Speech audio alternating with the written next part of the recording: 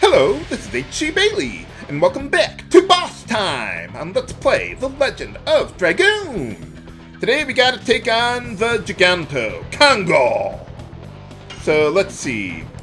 Let's just start with our regular attacks. Now the thing is, with additions, if you fail to complete an addition, even if you never see the orange counter marker there, he'll still knock you back for massive damage. Like this. Just let it go through. You still deal your damage anyway, but yeah, he deals a little more damage to you. So yeah, you gotta make sure you complete your additions there. This guy's a little faster than us, ironically. But we'll see what we can do. If I need some healing, I may have Lavitz throw a healing potion. We're getting pretty darn close to 50%, but I think we'll be fine for now. Would have been nice if I could have had a chance to heal before the finishing off the last battle, but the ninja just split up instantly again, and well, what can I do? I would not recommend using the healing breeze in this fight, because Kongol doesn't have... Well, okay, I guess he does have a multi-targeting attack.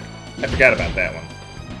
But still, there's only two of us. I would save healing breezes for instances where we have 3 party members, and we're dealing with multi-targeting attacks, which is not here. We don't have 3 party members. Okay, let's see how we can do here. Fortunately, the early editions are pretty slow compared to the faster ones. And there's not as many hits to potentially screw up on. Ow. Well, thank you for not throwing me into the flaming tree. Would be nice to get another turn for Lavitz there to heal up. Please? Okay, thank you. Okay, yeah, you just stick on healing duty there, Lavitz. I'll take care of business. I got the more powerful edition anyway. Ow. Wow, I'm already down to 50% almost. Yeah, when you see your HP numbers go, or turn yellow, that means that you're below 50% of your max HP. If they're red, then you're below 25%. But anyway, okay. Yeah, we'll just keep on attacking there. Wow, we're doing actually surprisingly well in this fight. Considering I didn't start with max HP. Man, this guy's fast. Or at least relatively fast. Maybe I should have had Dart defend there. We'll be fine.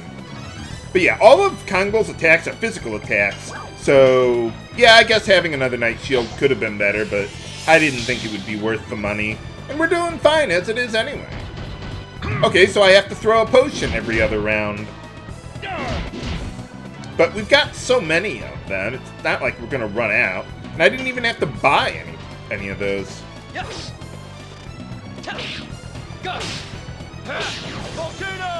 And how many volcanoes does it take to kill a Kongol? Whoa! Hail! Screw! Nuts. How can we possibly defeat that guy?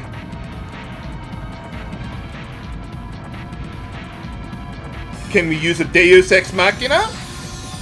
Deus Ex Machina! Whoa.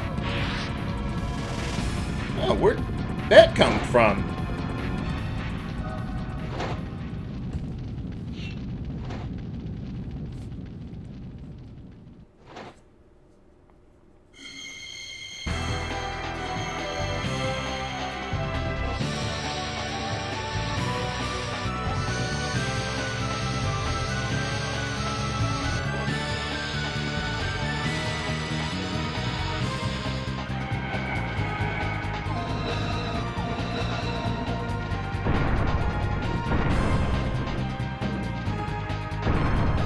Yeah, kick ass! Good job, Dirt. Knocked him flat. Well, I was gonna say flat on his ass, but no, he knocked him on his head. But close enough. Go team! Oh, hey, it's the lady from before, who only wears one pant leg for some reason. Are those like cat ears, or is that like a headband or something?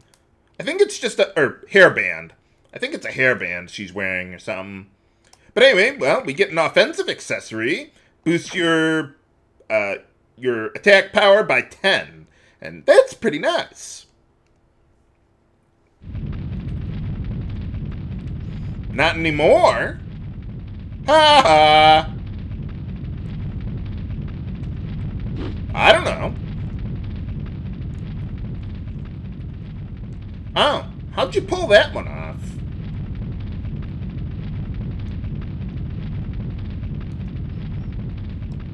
Well, he has a unique character sprite. Of course he can't die. Where are you gonna run to? There's no exit that way. Maybe they blew a hole in the wall or something. He got over there somehow. Maybe there's another gate that they just don't show on screen. Oh. Oh, you gotta use the bathroom? Oh. Nuts. Well, I guess everything worked out okay. What's the problem? We're all alive. I hate it when people say, you should be thankful. Yeah, that makes me feel so much better.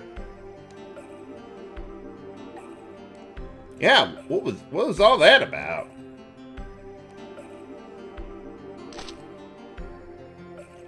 Yeah, what did you do to him? Oh, nice to meet you. Yeah, she's kind of my guardian angel, I guess. I don't understand. But, well, she saved my life. So, yeah. She's kind of important, I guess.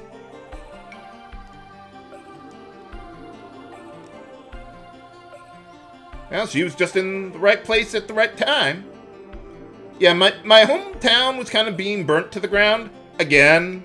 So, yeah, sorry I didn't thank you for that.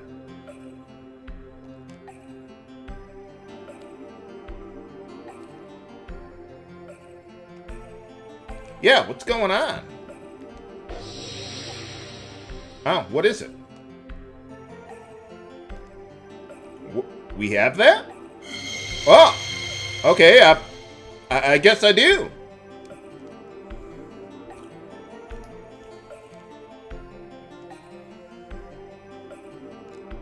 Oh, okay, yeah, sure. What do I do with that thing?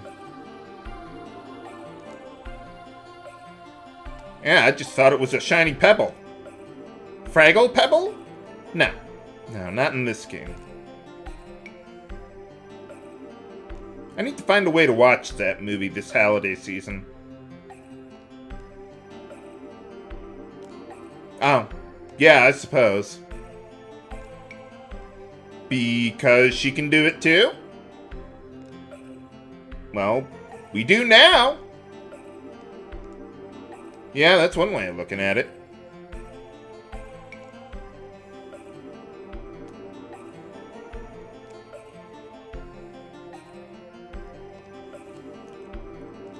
Oh, yeah, well, here we are.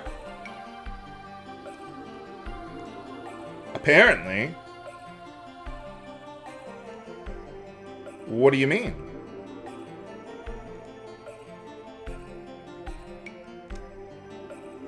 Sorry if I'm going through the dialogue a little quickly there, viewers. Well, yeah, the king told them so, or... Yeah. I was thinking of something else, but no.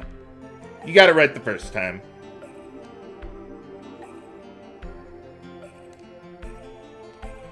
Well, you only just met, but Sure.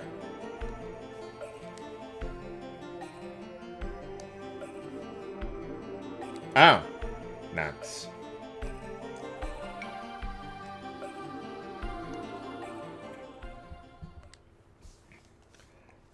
Well, yeah, you are pretty damn powerful.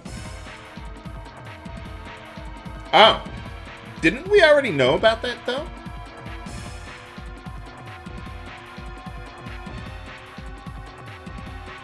I mean, we knew there was something going on here and over there. Well, we survived. Barely.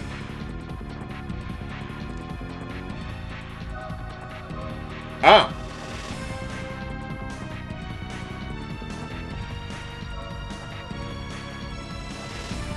Oh, okay. Well, you remember that lady was talking about the volcano? Well, maybe we should check it out. Okay. How's it going? Oh, yeah, that would be a problem.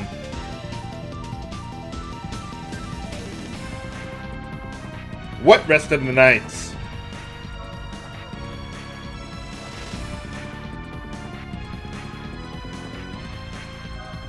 Yeah, that could be a problem. Actually, we do. We were kind of there the last time. Well, Dart was, anyway. Oh. Yeah, I suppose not. Couldn't we just, I don't know, command the dragon? I mean, that's what you said Dragoons do, right? I guess now, sure.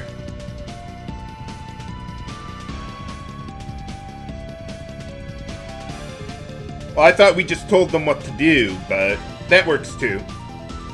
Hey, that rhymed. Yeah, we can take him on. Why not? How hard could he possibly be?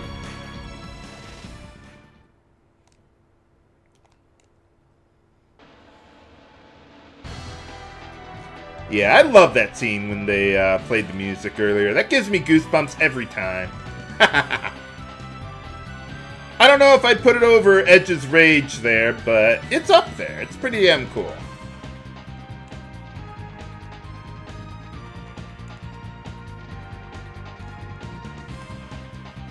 Well, the battle's over now, so we got plenty of time to deal with that. Well, that would be a problem. That's a bummer.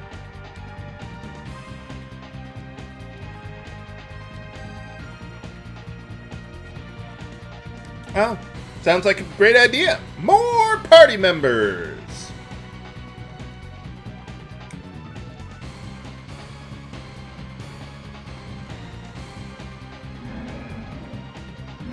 What's that sound?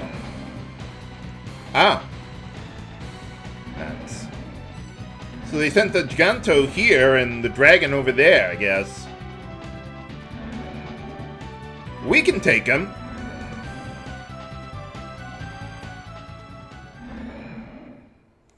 Well, at least we survived. But anyway, let's see. Before we leave, let's see. Let's take a look at our party here. Can I replace yet? Yes, we can. Okay. Yeah, definitely bringing in Rose to replace Shauna because Shauna has nothing to really work on. So I'm not worried about that. But Rose does come with her own additions.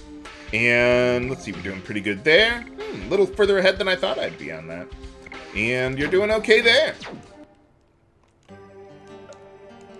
What's going on?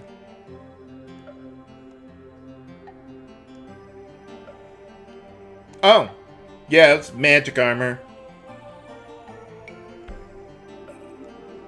I don't know if I'd go that far, guys, but whatever works for you. Oh.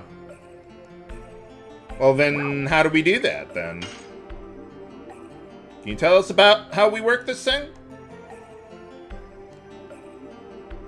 Shouldn't you have a question mark at the end of that?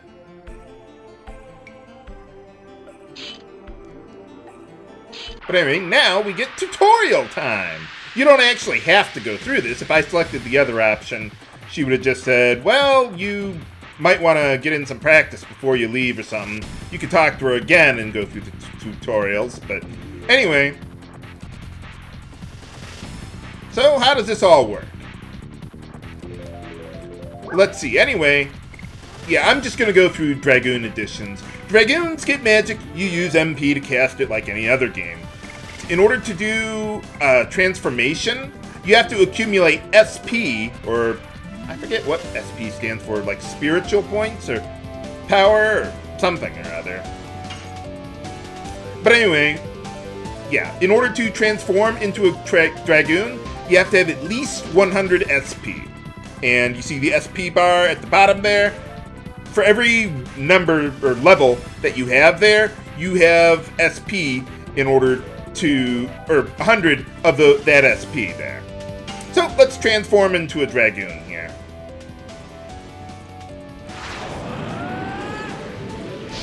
Now for all the SP that you have, you can stay as a Dragoon for that number of turns. So in this case, since I had 100 SP, I can stay as a Dragoon for, well, just one turn. But if you get more Dragoon levels, you can accumulate even more SP. So each level you gain as a Dragoon will, will give you another turn that you could stick around as a Dragoon if you so choose. So anyway, yeah, we got the additions as a Dragoon are a little different than, well, a lot different than the regular ones. So basically, you see that beam of light there? Every time it crosses that top part there, that's when you want to press the X button. But you kind of have to give yourself a little leeway. So what I like to do is press the X button when the little sparkle of light is at 11, 10, 9, and 8 o'clock, because we're going to have to hit it 4 times after it gets started there. So let's see if I can do that. It's pretty damn difficult to pull off.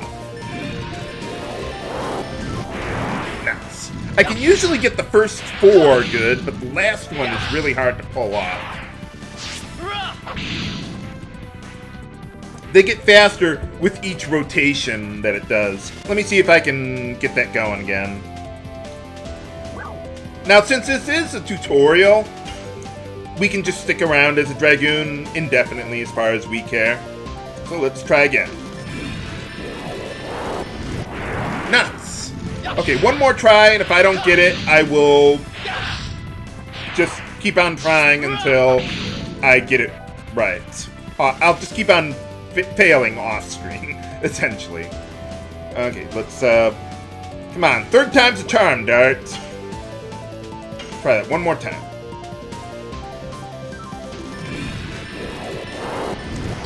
Yes! Yes! Got it! Woohoo! Yeah, getting that perfect rating is really, really hard to do. Okay, I think that's enough there. I'll go over SP and Dragoon levels in just a moment, viewers. I kind of glossed over it there.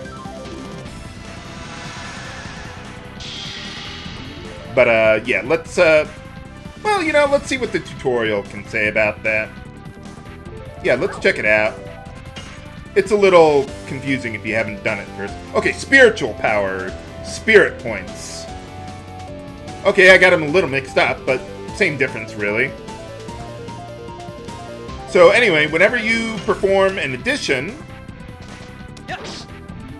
you will get some amount of SP. You can see that in the lower left, and then the total in the lower right there. So you basically keep on doing that until you get your SP meter all the way up to 100 there.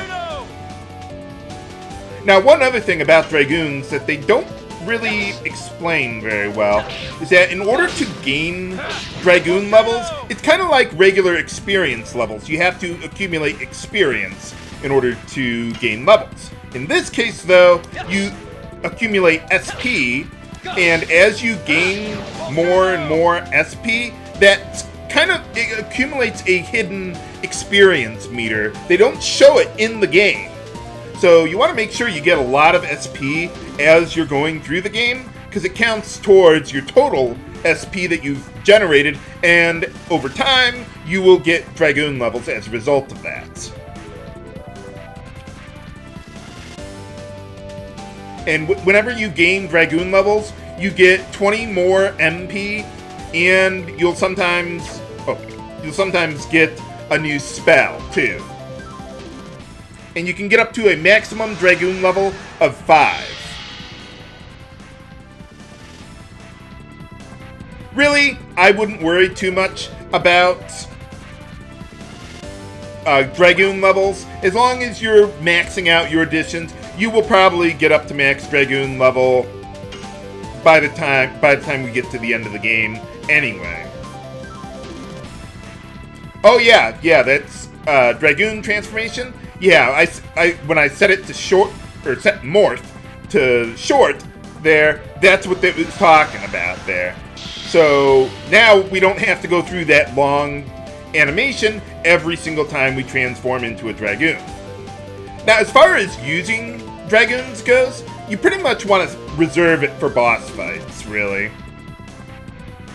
Oh, they do tell you about this. Okay, well, they don't really go into it in too much detail there, but yeah, basically, you'll gain Dragoon levels as you accumulate SP. Even if your meter is already full on SP, you'll still accumulate SP towards your running total to gain more Dragoon levels there. Let's see. Oh yeah, there's also spirit potions that you can find in the game that work like a regular potion, except instead of restoring HP, it restores your SP. And that, from what I've heard, that even counts towards your running total of SP to gain Dragoon levels as well. So that might be something to keep in mind. In general, I don't really worry about spirit potions that much, but it is an option there. So now we have to go over to the marshland, and you don't have to go to the 7th fort there to help the guys out, but it's a really good idea because we're going to be able to get some pretty good stuff out of it. Can we save the 7th knighthood before it's too late, though? Find out next time on Let's Play The Legend of Dragoon. This is H.C. Bailey, signing off. Have a good day.